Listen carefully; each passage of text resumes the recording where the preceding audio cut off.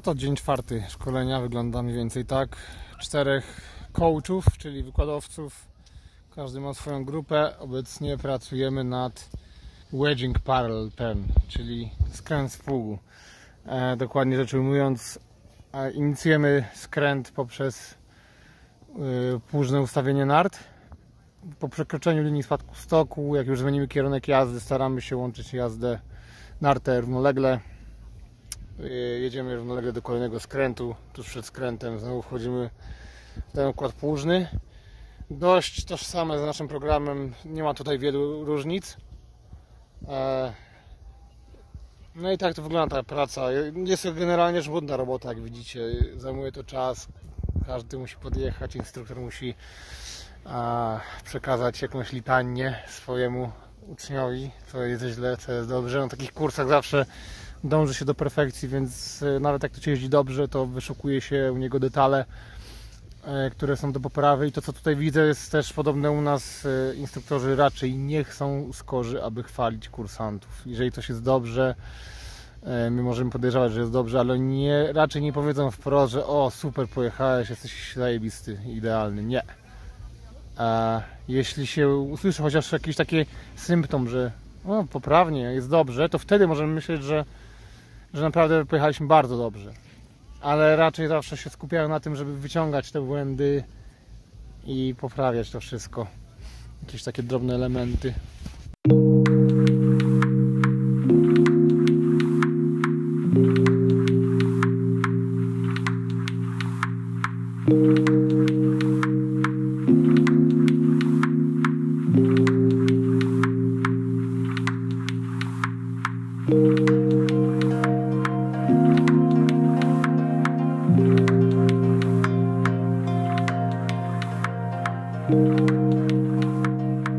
No dobra, mieli Państwo, jest sobota, przedostatni dzień kursu. Jestem po 2 egzaminach. Jeden egzamin z instruowania, czyli trzeba poprowadzić lekcję na zadany temat, a niedawno wróciłem z analizy techniki narciarza. No i tak nieskromnie mówiąc, myślę, że to gdzieś tam rozwaliłem na łopatki chyba. No może maksymalnej punktacji nie będzie, ale myślę, że jest zdane i wynik jest bardzo dobry. Jutro technika, która jest formalnością, też mi się tak wydaje. Może to nieskromnie brzmi, ale na tyle się mocniej czuję poprzez przygotowanie przez polski program, że ten tutejszy program nie robi na mnie wrażenia w sensie trudności. Aczkolwiek widzę różnicę i jest on nowocześniejszy.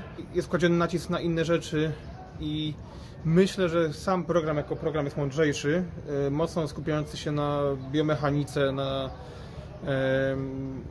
działaniu nart, na tym, jak człowiek podczas jazdy na nartach się rusza, co się dzieje z nartami, co się dzieje z nim, jaki to ma wszystko wpływ na siebie wzajemny.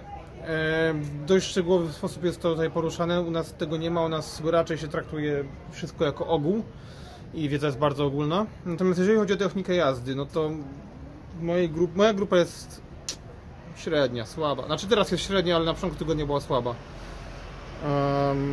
Widziałem, że naprawdę tak, no, trochę za wysokie progi były dla niektórych, ale sprogresowali ładnie przez tydzień, w zasadzie wszyscy. Nie wiem, jak tutaj ta punktacja będzie oceniana i tak dalej, jak oni to będą oceniać, ale no ja bym chyba wszystkich nie przepuścił z tej mojej grupy. W mojej grupie w sumie się czuję najmocniejszy. No, może gdzieś tam 1-2 dziewczyny, gdzieś tam może podobny mamy ten poziom jazdy. Natomiast też oni inaczej jeżdżą niż Polacy. Też nasz poziom techniczny jest inny i nasz program nauczania techniki jest zupełnie inny. Nie ma w Nowej Zelandii skrętu NW, nie ma śmigu, jest shortem, który jest dłuższy, ma dłuższy promień skrętu bardziej, a ten skręt jest taki okrągły w sensie tego promienia. U nas śmig ma po prostu, jest krótszy o wiele niż ten shorten nowozelandzki. W Nowej Zelandii na level 2 nie ma tyczek. U nas już na pomocniku trzeba przejechać slalom na określone punkty. Żeby się w ogóle na pomocnika dostać, musimy też mieć giganta przejechanego. Tutaj nie ma tyczek, więc przez to, że nie ma tyczek, to w moim przekonaniu oni jeżdżą trochę gorzej od nas. Aczkolwiek widziałem tutaj dobrych narciarzy, bardzo dobrych, nie można powiedzieć, że oni są po prostu słabo jeżdżą, ale jako ogół, przez to, że tych tyczek nie mają sportowej nie mają sportowych wymagań na egzaminach, na kursach, no to w moim przekonaniu to się przekłada na trochę gorszy poziom jazdy, zwłaszcza przy krótkich skrętach. Jednak sportowa jazda się mocno przekłada na zwykłe prowadzenie nart, zwykłą jazdę, a tutaj tego nie ma. No. W tle Queenstown, widok na jeziorko z balkonu, jutro technika, no dla mnie to już jest pozamiatane, już to jest zdane, się nie muszę niczym martwić, ale oczywiście nie ma co lekceważyć przeciwnika, czyli komisji egzaminacyjnej, bo wszystko się może zdarzyć, jak mawiał klasyk.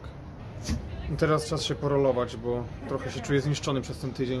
Dość intensywnie żeśmy jeździli i czuję gdzieś tam w obrębie bioder napięcia, lędźwie najgorzej, zawsze kręgosłup lędźwiowy najgorszy, więc zaraz wskakuje piłeczka, rolowanko, jakiś stretching i no i tyle. Piwka się nie mogę napić, bo mieszkam w hostelu typu dry, więc nie można tutaj pić alkoholu. Mógłbym przemycić, ale mi się nie chce.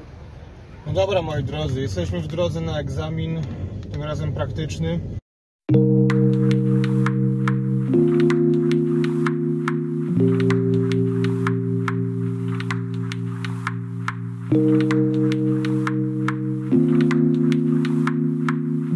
Widzicie teraz drogę z Queenstown do Coronet Peak.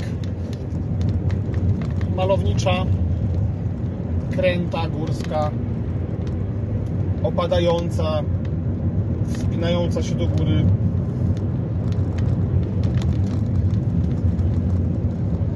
Nowa Zelandia, po prostu.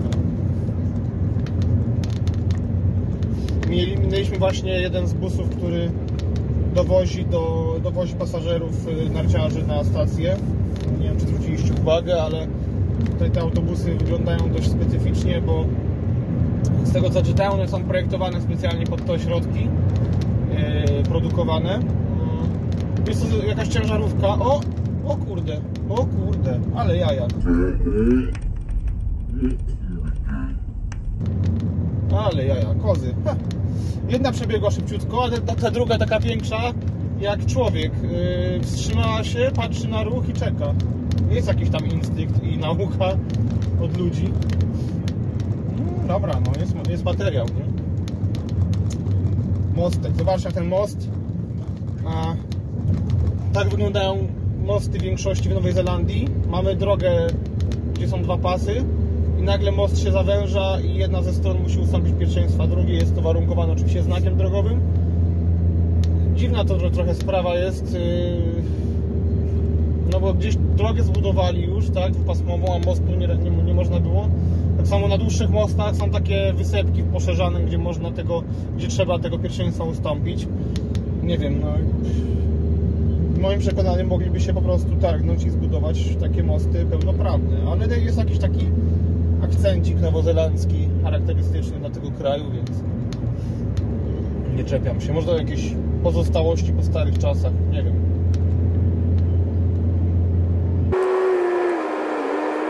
No jeżeli chodzi o zwierzynę tutaj, taką wybiegającą na drogę, to powiem szczerze, zdarzyło mi się też takiego pierwszy raz. Tak naprawdę, pomyślę. Tam w Lyford, gdzie mieszkałem, czyli na północy południowej wyspy, raz jak wracaliśmy z Christchurch z meczu rugby w nocy, no to dużo było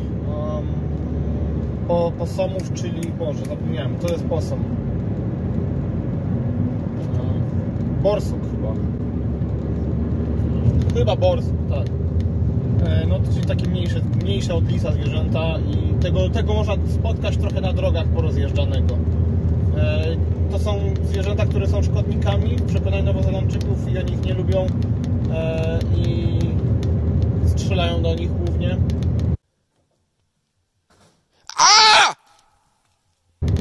I nie jest im szkoda, jak posom gdzieś tam zginie sobie na drodze.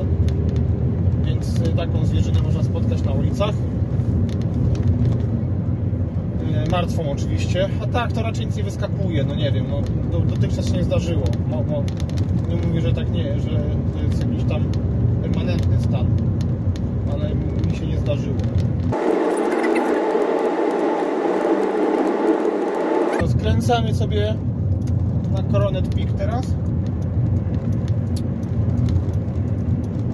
Skręt oczywiście wspinaczka pierwsza, też zatoczka do zakładania łańcuchów. Jest też taka fajna tabliczka, która mówi, czy samochody dwunapędowe powinny założyć łańcuchy, czy nie. No teraz jest wiosna, więc na szczęście nie muszę tego robić. Zaopatrzyłem się w łańcucha, naprawdę mi się nie chce tego robić.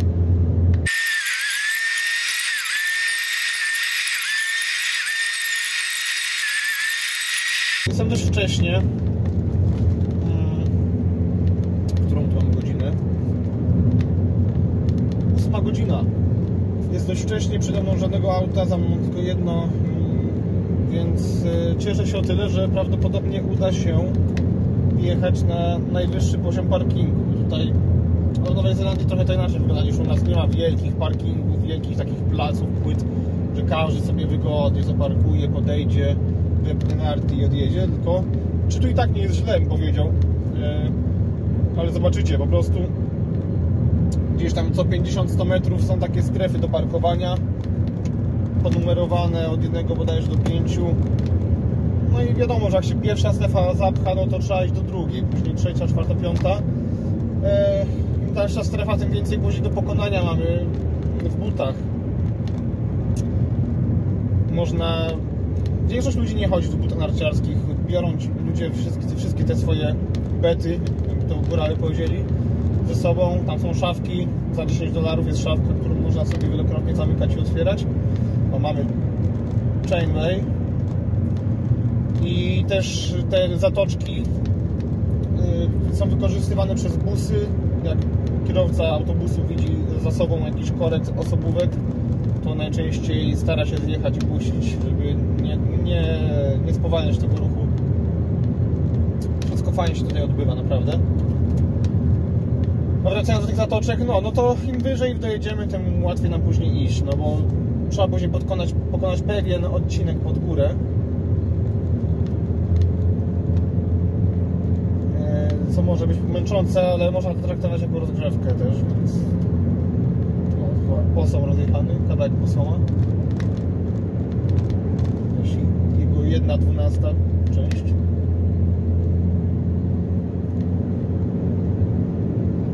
No, Coronet Peak coraz bliżej. Widać śnieg.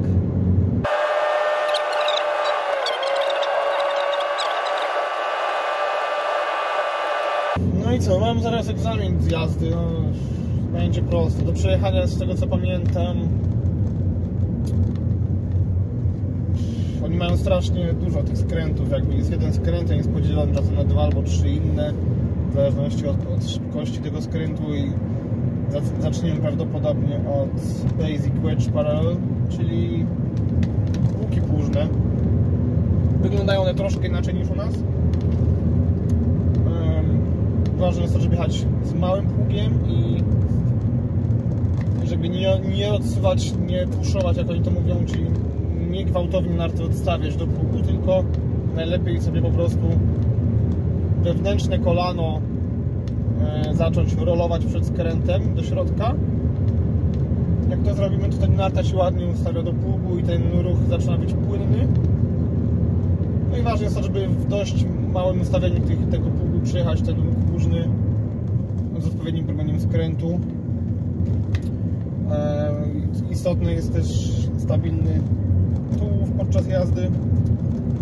Później mamy wedge parallel turn, czyli łączenie narty po skręcie do jazdy równoległej. U nas to się nazywało skręt z pługu. Później prawdopodobnie basic parallel turn, czyli po prostu skręt równoległy z użyciem kija. Może być, chyba musi być nawet.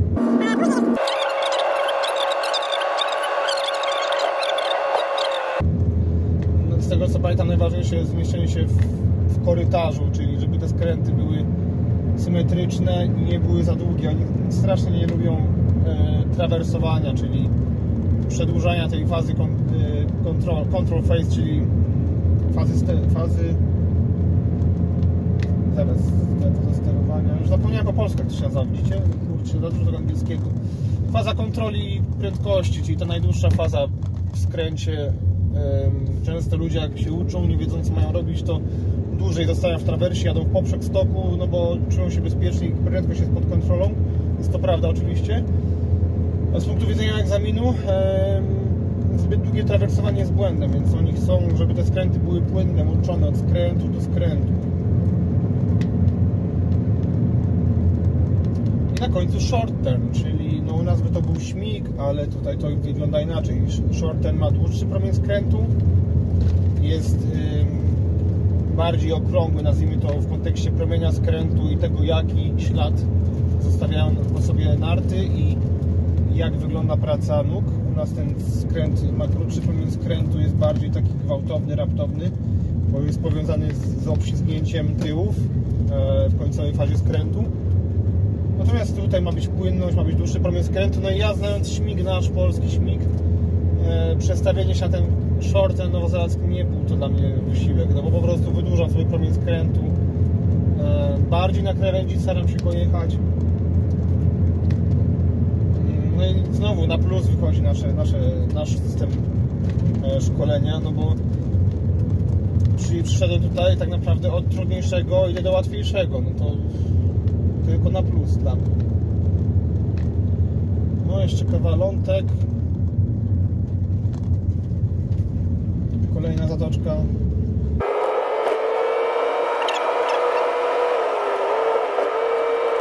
Tutaj trochę widać piachu. Jest taka piaskarka, która gdzieś tam dosypuje samego piachu, tu nie ma soli. I jest coś takiego jak harrow, czyli jedzie sobie pick-up i ma podwieszone takie druty metalowe, ostre takie fragmenty, które rysują po prostu ten śnieg, rozwalają jego strukturę. Na pewno droga się od tego niszczy, no ale jest to jakieś rozwiązanie oczywiście. Tam gdzie pracowałem też był taki harrow, też to było używane. No mamy car park tu, my się pchamy na jeden, wiadomo, pod same drzwi.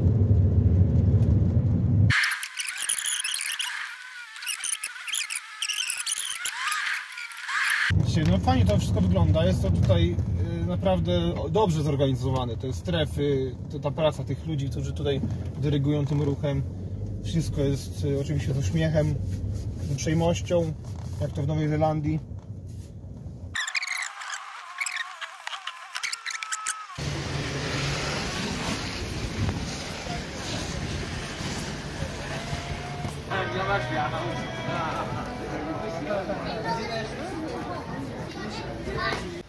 Za mną komisja oceniająca jedną z grup jadących wedge parallel ten, czyli skręt w pługu. Ja jestem po pierwszym przejeździe skrętów basic wedge, czyli po prostu łuków płużnych. Chyba dobrze było, nie wiem. Zobaczymy po ocenie. Tutaj, tak jak mówiłem, jest łatwiej z tego też powodu, że na przykład mamy dwa przejazdy. Jeden jak ktoś z maści zepsuje, no to może się poprawić w drugim, więc teraz może zwiększę prędkość i wydaje mi się, że mógłbym zwiększyć pogięcie bioder. Jest, tak, w płaszczyźnie strzałkowej, czyli mógłbym się bardziej pochylać do przodu w biodrach, przełamać tu bardziej do przodu. Promień skrętu chyba był dobry, skręty były chyba symetryczne. Nie wiem, spróbuję trochę szybciej, może jeszcze dam trochę pracy góra-dół. Oni tutaj za bardzo nie lubią tej pracy góra-dół, jakiejś mocnej, w przeciwieństwie do polskich szkoleniowców. No to ja się musiałem hamować i teraz praktycznie w ogóle staram się nic nie robić góra-dół, więc teraz delikatnie dodam góra-dół i przyspieszę.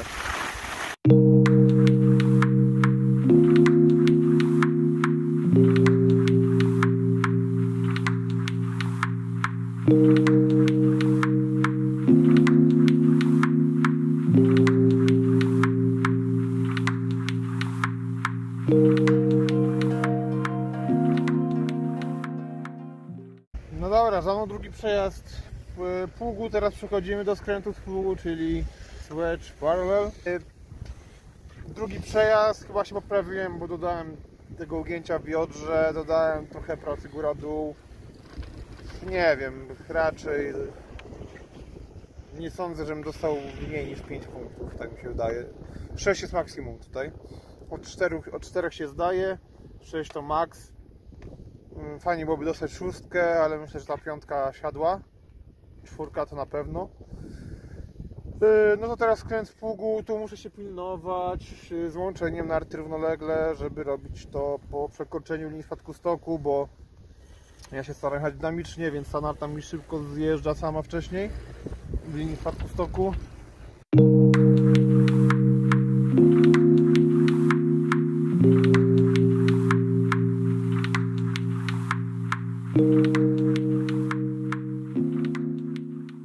Tak to właśnie wygląda. Stoi komisja, ocenia, puszcza pojedynczo, no i ocenia każdy przejazd. Obecnie jedziemy Basic Parallel Turn, czyli po prostu skręt równoległy z użyciem kijka. Najważniejsza jest płynność i odpowiedni pomiar skrętu, symetria skrętu. Trochę miałem gdzieś obawy, bo myślałem, żeby jechać szybko ten skręt, ale widziałem, że demo robione przez coacha, przez wykładowcę było dość powolne, więc tutaj chodzi chyba o taką dokładność ruchów.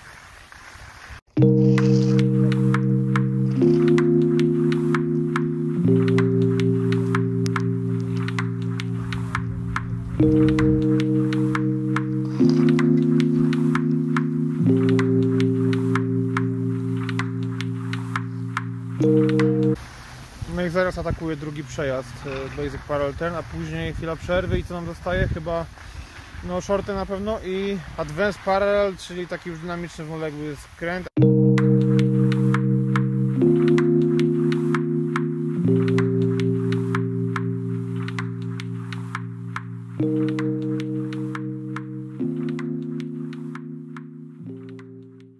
A tak prezentują się wyniki mojego egzaminu. Moje przewidywania były trafne i z większości ewolucji udało mi się uzyskać 5 punktów na 6 możliwych. I tak zostałem instruktorem NZSIA Level 2, tym samym podnosząc swoje kwalifikacje i stając się lepszym instruktorem w ogóle. Zapraszam do subskrybowania i śledzenia kanału. Czekajcie na kolejne filmy.